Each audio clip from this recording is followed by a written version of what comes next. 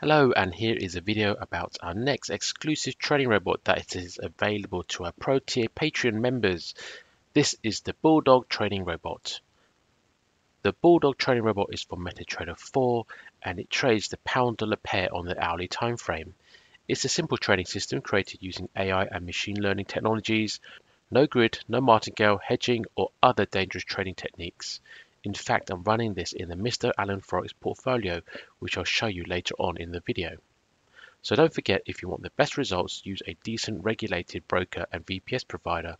I've provided my recommended broker and VPS provider details in the video description box below. And here is the backtest from 2018 to April 2021. Looking at this, you may not think it looks all too impressive, particularly at the beginning of the backtest. However, it has worked better in recent times as it was created with newer historical data. I've also been testing this in my incubation account since February 2020 and the results have been great.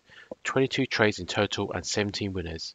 In total, it's made almost 450 pips. In the Mr. AlanForex portfolio, we've been using this for about a month and the results have matched the incubation results. You can always see this portfolio with the link here, and if you want to see the Bulldog results, you can isolate it by going to the Custom Analysis button and then Magic Numbers and then selecting 269742. You can also check out the Mr. AlanForex portfolio and copy it if you want exposure to all of our trading robots in the account. This is a fully managed trading robot portfolio.